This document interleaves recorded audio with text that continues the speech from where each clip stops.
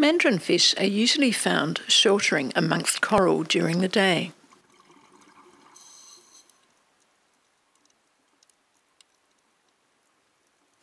This is a male mandarinfish, identified by its elongated spine dorsal fin.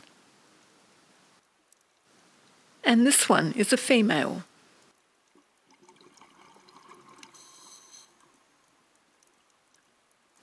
These exquisite fish come out at dusk to attract a mate by performing their mating dance, which you can see them doing here.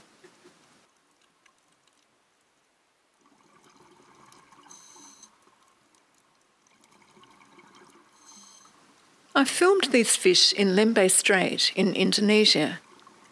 They are found throughout most of the Central Indo-Pacific region.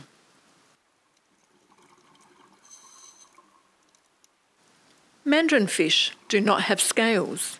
Instead, they have a toxic mucus coating to repel predators and to keep them free from parasites.